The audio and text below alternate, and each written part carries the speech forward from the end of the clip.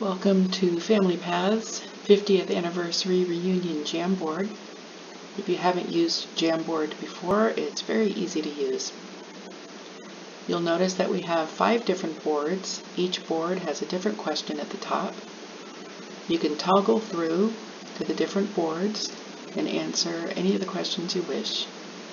When you're ready to answer the question, come over to the left sidebar and click on Sticky Note.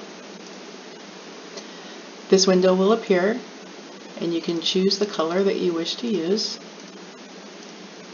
and just click in the note and type in your answer.